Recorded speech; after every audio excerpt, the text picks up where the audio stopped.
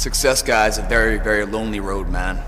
Very few people are willing to endure the pain, the sacrifice, the due diligence to be successful.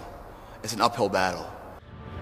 I try to help you guys. I show you everything that I do. I try to be as transparent as possible, to show you the failure, to show you what I do, to show you everything that goes through the journey, because it's fucking hard. Everything is hard, but when you understand that you will die, when you understand that you only got one chance, and it's not a song, it's not a nice speech, it's not a motivational thing, you know, it's not glamorous. You will fucking die. You'll be like cold body, nothing.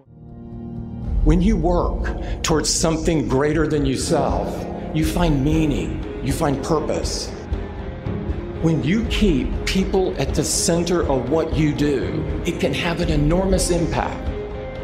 All life is interrelated. Self-discipline is the definition of self-love. When you say that you love yourself, that means that you have behavior towards yourself that is love. Like you say to yourself, hey man, look, I know you want to eat that pizza and it'll be really good, you know, but I can't let you eat that, man, because if you eat that pizza, you're gonna feel like shit.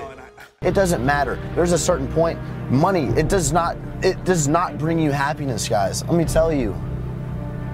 And it's not, I'm not trying to be like, oh, well, if you have no one to share it with. No, that time's gonna come.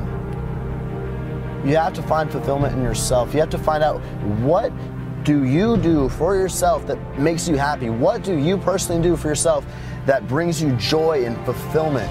I've been lucky enough to figure that out. The difference between a winner and a loser, the failure's there every single time. It's just the winner gets back up and does it again, until it goes his way. So now you're down that path and you're all alone. How do you know you're on the right path? Alright, welcome to season 2 of the Redemption to the Stage series.